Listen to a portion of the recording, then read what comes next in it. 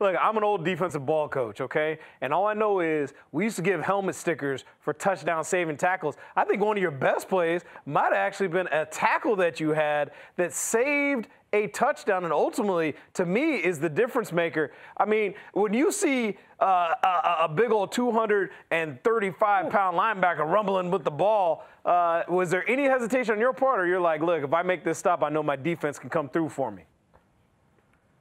No, it was exactly what you just said. Not really any hesitation. I played defense up until 9th grade on a really good defense in youth football, so want to credit it back to that a little bit. But, I mean, it was just another fluke thing on the fumble for Austin. He's been great really all season since he's been in college, really protecting the ball. I thought we did a really good job about protecting the ball, and then after making that play, our defense was able to stand up and hold him to a field goal, so that was huge. Well, you better be careful making those kind of tackles. You might get moved over and be a two-way guy again. So I'm just saying.